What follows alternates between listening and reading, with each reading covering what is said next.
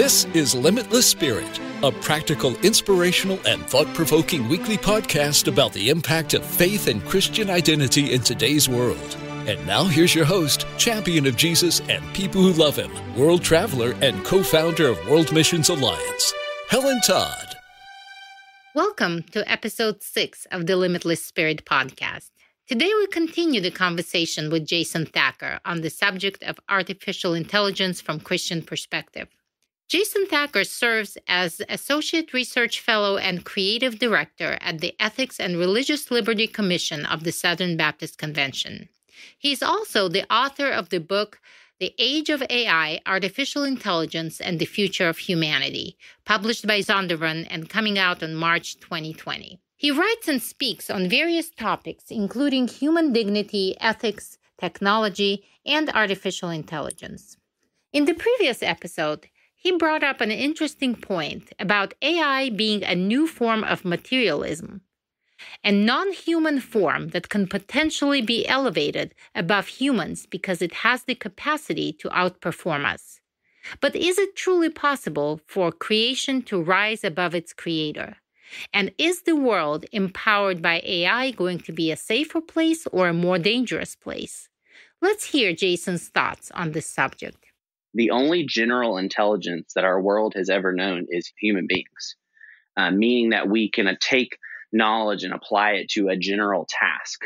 While my dog or different animals have certain levels of intelligence, there's nothing to the level of human level intelligence other than humanity. We don't have a machine that can do that. So are you saying that it doesn't exist currently? There's a lot of questions if that's even possible, because we don't really know what the nature of consciousness or what makes a human human when you get strictly into the scientific set, or what makes the brain alive. And so you get a lot of these really deep questions that people have asked for a number of years, but we have this new possible opportunity to create general AI.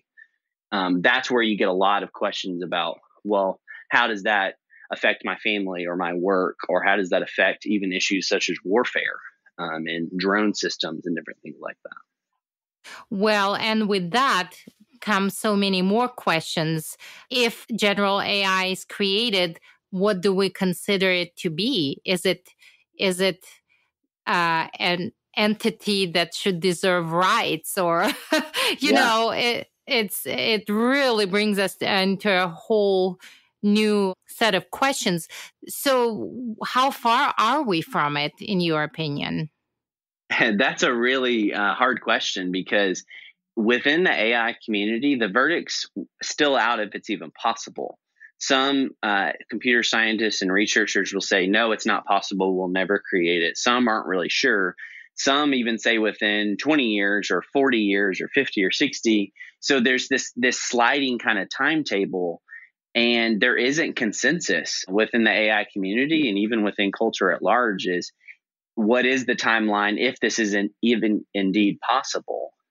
Because again, a lot of times when we think about artificial intelligence, we do think about it from this more materialistic type of sense of saying, well, if we can create something that acts like a human or talks like a human, then maybe this entity has rights, or this entity is like a human or is on the same level as a human. But as Christians, we step into it and completely reframe the question of saying, you're a human being, not because of what you can do, not because you're smart, not because you can think, not because you have these abilities, whether physical or mental abilities. You're a human being, and the essence of that is the image of God. You're created in God's image, and that cannot be changed.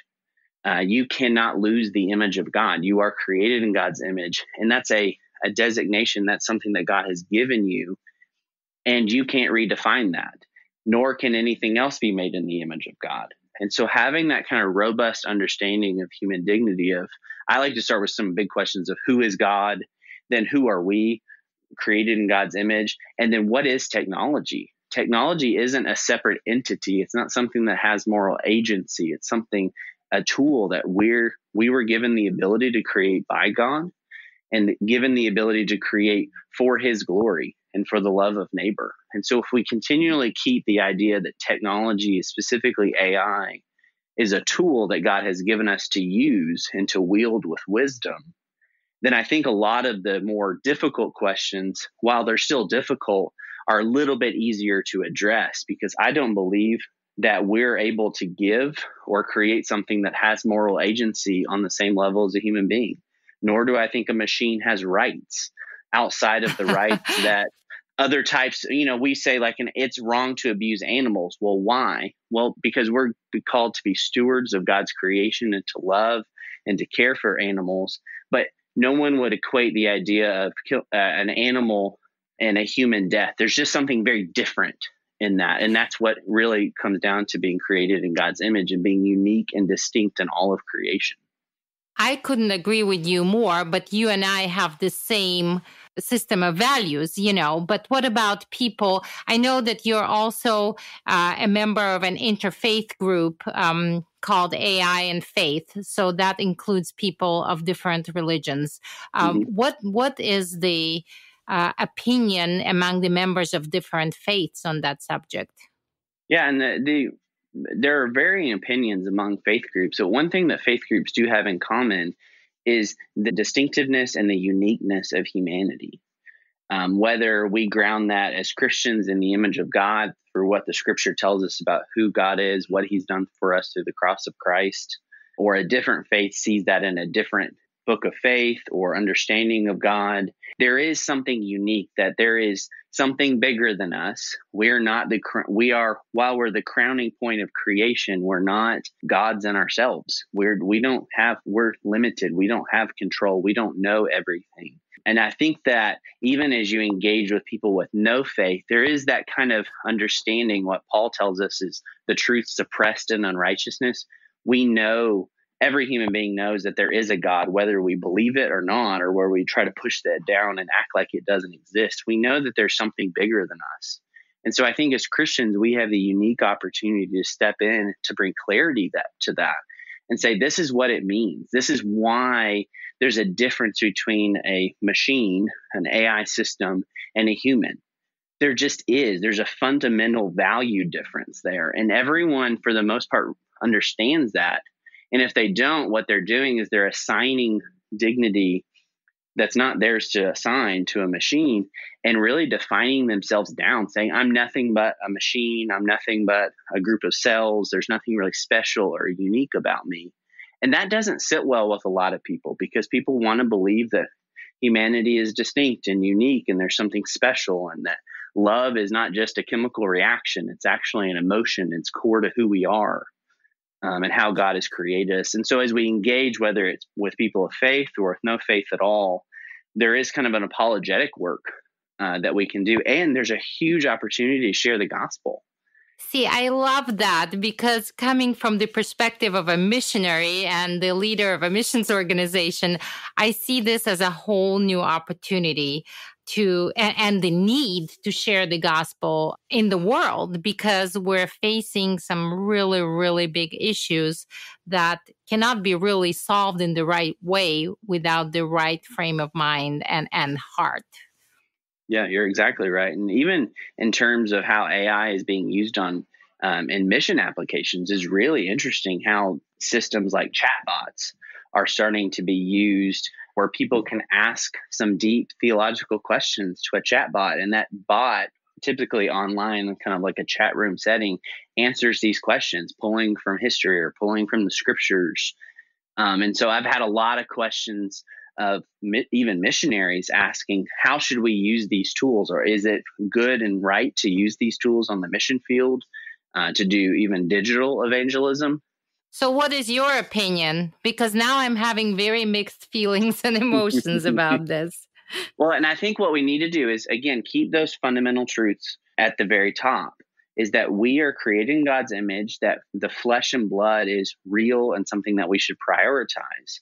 But we can also use these tools to communicate truth. So just like I get on Google and I might search for a Bible reference, or I might ask a question per se of the technology, that's an AI actually driving the search algorithm. By the way, a lot of people don't think that they interact with AI much. It's something that's in 5 or 10 or 15, 20 years down the road. You use it every single day, whether it's through your banking, through manufacturing, through your computer systems. You're interacting with AI every single day. And so I think what we as Christians need to think about in the missions context is it's very similar to using like a search database for looking up Bible references and different things like that. But at no point does that become a substitute for authentic flesh and blood encounters and authentic flesh and blood community. We're called to be part of the local church, and the church is a gathering of people created in God's image, gathering to worship him and to learn about him and to grow in righteousness and holiness.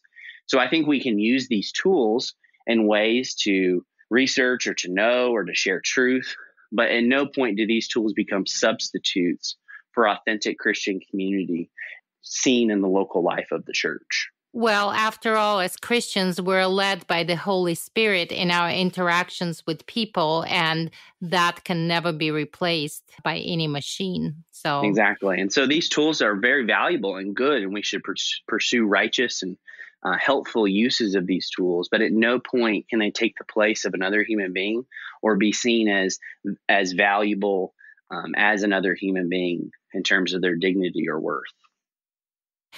Considering the potential dangerous use of AI, like weaponizing AI and other aspects of it, there should be some kind of a global framework for use of it, don't you think? Yes and no. I mean, I do think that we need to have a common understanding and morality, but we also know these are going to be applied in different ways in different cultures and contexts. Exactly. So that's where my concern is. How can the world be safe then? Yeah, and that's a lot of times where ultimately this isn't a cop-out for me. It's ultimately we have to trust the Lord. We know that God is sovereign and that he's in control of all things, and we already know the end of the story. We know at the very end of time when God comes to rescue his people that we are going to be gathered around his throne, Revelation 21, singing, "Holy, holy, holy is the Lord God Almighty." We know that's true. We know that God is reigning and ruling even now. And so what we do is we step into these difficult questions with confidence and without fear, knowing that there are real consequences to our decisions and real consequences to how we use these tools.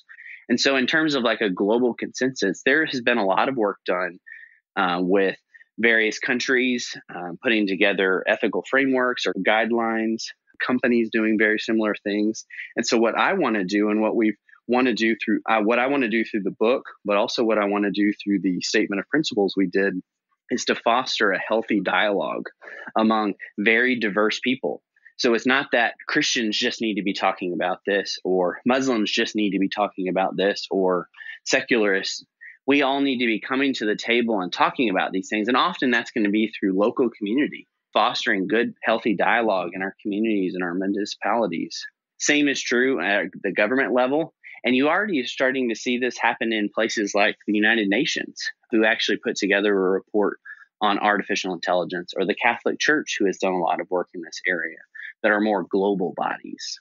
Well, it is encouraging to hear that, this is already being discussed and worked on. I listened to an interview with Elon Musk that you mentioned, and he seemed to be extremely concerned about how little is being discussed about it in various circles of society. And so it's great to know that at least the dialogue is there. And I think it's encouraging, it can become a point of maybe uniting different groups and even different faiths, because after all, we all share the same planet, and we all have the desire to live and not die.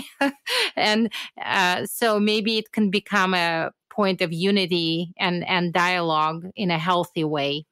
Yeah, and I do agree with Musk that there needs to be more done.